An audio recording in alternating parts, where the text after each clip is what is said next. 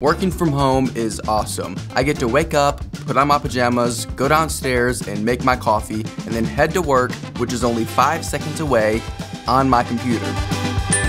Fortunately, nowadays there are a ton of jobs that will pay you really good money to work from home. And many of these jobs don't even require that you have a college degree. And in this video, I found 15 of these jobs, the highest paying jobs that you can do from home without a college degree. And some of these jobs even have the potential to make you more money than the President of the United States. First up is caption writing for Caption Call. Now, although this is not the highest paying job on the list, I wanted to include it on this list because from all the research I've done, it's one of the least stressful and easiest jobs you can do from the comfort of your home. So Caption Call is a company that helps people with hearing loss communicate over the phone. And so what you would be doing as a Caption Call captioning agent is transcribing telephone conversations so that the person with hearing loss can read what their caller is saying. From the research that I've done from people who do this job for a living, dictation software is used to automatically transcribe the conversations for you, and so really the only thing that you have to do as the agent is just fix minor issues within the dictation. The job requires virtually zero communication on your part, just some basic typing skills. To get started, just go to captioncall.com, click on careers and then captioning agent and then apply. As a caption writer for Caption Call, you can expect to earn between $12 and $25 per hour, or about $18 per hour on average. It's a very easy job, but definitely the lowest paying on this list. Therefore, I'm giving it a 1 out of 10 on the salary scale. ShiftSmart lets you easily earn money and you can work as much or as little as you want. Now, although this isn't a typical 9-to-5 career and some of the jobs that you do with this company may not be work from home, it's a really good place to look for anybody who's desperate for work. So ShiftSmart is essentially a marketplace that connects you to companies to do various work in multiple industries. To get started, you simply download the app and you submit your job application, and then you complete the onboarding process, and then you choose your shifts, build your desired schedule, and you start earning. It may not become a long-term career for you, but it's a good place to look if you're in need of work. You can earn money quickly and gain new job skills in the process, which you can then carry with you over into other jobs, many of which we'll go over in today's video. Now, in terms of how much money you can make with ShiftSmart, it really depends on the types of jobs that you're doing. Now, from the research that I've done, you can make anywhere from $15,000 per year to as much as $141,000 per year, depending on what you're doing. But there really isn't an average income for this job because there's so many different fields that you can work in. And so, again, not bad, but definitely not the best on the list, and so I'm gonna give it a 1 out of 10 on the salary scale. Data entry is a perfect job for any introverts who want to stay at home but still make money. Your job is simple. Use a keyboard to input data from various sources into a computer. The job has virtually zero requirements with the exception of you being a good typer, and most data entry jobs are remote, meaning that you can work wherever you want. And if you aren't a good typer, you can easily teach yourself how to become a better typer using free websites like typing.com. This website teaches you to become a better typer using standard tests and lessons, but also games. Most data entry jobs will pay you between $17,000 and $61,000 per year, with a median salary of about $30,000. Definitely not bad for staying at home all day, listening to music, and typing. I'm giving it a 2 out of 10 on the salary scale. Arguably one of the most common work from home jobs that can still pay good money is customer service. Literally every single company in the world needs customer service, and there's an infinite amount of customer service jobs out there in virtually every industry and with some of the best companies in the world. You can find customer service jobs in medical, hospitality, logistics, tech, finance, and dozens of other industries. A quick search of remote customer service jobs on Indeed pulls up a list of jobs from companies like Amazon, Capital One, and over 1,100 other customer service jobs. Customer service reps will typically earn between $27,000 and $129,000 per year, depending on your industry and depending on how much experience you have, but the average median salary for this job is about $35,000. A little bit higher than the last job on the list, but definitely nothing compared to some of the later jobs. I'm giving it a 2 out of 10 on the salary scale. Accounting clerks work in the finance department of a company, and they're responsible for assisting with general accounting tasks. Most accounting clerk jobs that you'll find will be work from home jobs that don't require any college degree, just a high school diploma or GED and some type of accounting experience, which of course you can learn online for free. For example, this 5-hour long accounting YouTube video by accounting bookkeeping stuff will teach you everything you need to know from start to finish about accounting to get started. But generally speaking, this job's gonna earn you between $32,000 and $162,000 per year, with the average accounting clerk earning about $38,000 per year from the comfort of their home. If you're somebody who enjoys working with numbers, then this job could be a really good fit. But we still have 10 more jobs to go, and the salaries are gonna continue to increase, and so I'm gonna give this one a 3 out of 10 on the salary scale. Now, similar to data entry, but not quite the same, is medical coding. A medical or clinical coder is essentially just a translator. Your job is to review patient files and translate everything in that file into universal codes that's then used by insurance companies. It's the medical coder's responsibility to make sure that the right code is used every single time to ensure the insurance companies are being billed properly. The job does not typically require a college degree, it's not very stressful, and it requires very little communication on your part, which means you can do it from the comfort of your home, in your pajamas, while listening to music. The pay range for this job is typically between $24,000 and $74,000 per year, with the average medical coder in the US earning about $40,000 per year. Head over to job sites like Monster, ZipRecruiter, and Indeed, search for the word medical coder, add the word remote to the end, and start applying. It's that easy. I'm giving medical coding a 3 out of 10 on the salary scale. Bookkeeping is the recording, storing, retrieving, and analyzing of financial documents within a company. As a bookkeeper, your primary job is going to be to provide accurate, up-to-date financial information about a business. This includes things like recording company receipts, paying suppliers, monitoring accounts receivable, and providing financial reports. And while all of this might sound a little scary, it can easily be taught, and most companies will only require that you have a high school diploma to do the job. Now, while bookkeeping is not traditionally a work-from-home job, with the rise of accounting software like QuickBooks and after the recent pandemic, many companies are now hiring remote bookkeepers who can work from home and still get paid a good salary. The pay range for most bookkeepers is going to be between $25,000 and $73,000, with a median salary of about $45,000 per year for most bookkeepers. Not bad. Bookkeeping is a 4 out of 10 on the salary scale. Do you enjoy helping people find jobs, find employment? If so, then a recruiting coordinator may be a good fit that pays a good salary. So as a recruiting coordinator, your primary job is to manage the recruiting process for a company or staffing agency. Depending on your employer, they may have you post jobs, conduct background checks, and create a pipeline of leads for specific jobs. Now, the job is going to require that you have good people skills because you're going to be doing a lot of talking to other people. The good news though is that most companies do not require that recruiting coordinators have a college degree. Just a high school diploma or GED is perfectly fine. And the pay is also pretty good. On average, you'll earn between $30,000 and $85,000 per year, with the average income for this job sitting at about $54,000. Not too bad. I'll give it a 5 out of 10 on the salary scale. Becoming a transcriptionist can be a really great job if you enjoy being quick, accurate, and efficient while meeting deadlines. The job of a transcriptionist is very simple. You transcribe or type out videos, voice recordings, and live audio files into text format. The job will require that you be a professional typist that can produce highly accurate transcriptions. Now, while sites like TranscribeMe can pay you between $15 and $22 per hour, becoming a transcriptionist for an actual company will typically pay you a lot higher. On average, you'll earn between $22,000 and $116,000 per year, with the national average salary sitting at about $58,500 per year. Definitely a tedious job, but depending on who you are, you may enjoy this kind of work, and the salary is not half bad. I'm giving it a 5 out of 10 on the salary scale. An executive assistant is a professional who's responsible for managing the schedules and communication for the executives within a company. Executive assistants do things like manage calendars, emails, phone calls, travel, and even the personal lives of executives. The job will typically require that you have experience in Microsoft Outlook, Microsoft Word, and Excel. And you'll likely need to have very strong organizational, communication, and interpersonal skills. But a quick search of remote executive assistant jobs on Indeed pulls up high-paying jobs from Amazon as well as other various firms and organizations. Executive assistants will earn between $25,000 and $205,000 per year, with an average salary here in the US of about $63,000 per year. Definitely a worthwhile job if you're really good at organizing other people's lives. I'll give this one a 6 out of 10 on the salary scale. Social media is the new norm, and there are thousands of different ways that you can make money while using it. And one of those ways is by becoming a social media manager. Your primary job as a social media manager is to develop strategies to increase a company's online awareness. Now, there's no such thing yet as a bachelor's in social media. However, because social media can present massive opportunities communities, companies are willing to pay somebody pretty good money to manage their social media presence for them. This job is a very low barrier of entry job that will pay you anywhere from $24,000 on the low end to as much as $175,000 per year on the high end. But the median salary for this job sits at about $63,000 per year. $63,000 per year just for using social media? That's an easy 7 out of 10 on the salary scale. You've heard of customer support before, but have you ever heard of customer success? A customer success manager is basically somebody who acts as a mentor to a business's customers. As a CSM, your main job is to build relationships with customers by ensuring that everything runs smoothly after a purchase. If a customer has questions, they can contact you directly and you'll work with them directly to help resolve any pressing issues. More and more companies have started hiring entire customer success teams because they realize how critical it is for their business's continued growth. Customer success managers will typically earn between $44,000 and $150,000 per year with a median salary of close to $69,000 per year. That sounds like a success to me. I'm giving it a 7 out of 10 on the salary scale. If you've been watching my videos for some time now, then you'll know that before going full-time on YouTube, I was a web developer. A web developer is somebody who develops websites, if that wasn't obvious enough. But what's probably not so obvious is all the different ways that you can go about developing a website. Now, you could go the route of learning how to code an entire website from scratch using various coding languages like PHP, Python, JavaScript, or Ruby, and you can learn all of these languages for free using websites like Google and YouTube. Or you could do what I did and use a content management system like WordPress and build websites using a page builder plugin such as Elementor, which requires zero coding knowledge and anybody can learn how to do it. Now, although I did eventually learn how to code HTML, CSS, and PHP, when I was first getting started, I knew nothing about those things. And I was still able to make a really good income and build my clientele by using websites like Upwork. Or if you don't want to do freelance work, many companies such as design agencies hire web developers full-time, and you can also easily check websites like Monster and Indeed for these jobs, and many of them will be work from home. As a web developer, you can earn anywhere from $54,000 per year to as much as $321,000, with the average web developer earning about $70,000 per year from the comfort of their home. This is an easy 8 out of 10 on the salary scale in my books. No patience to learn how to build websites? No problem. You can still become a project manager and potentially earn even more money. During my freelancing career, I got to work with dozens of different project managers, and so I know exactly what the job entails. And I can tell you from firsthand experience that it's literally a job that anybody can do, especially if you enjoy managing and organizing other people. As a project manager, your primary job is going to be to,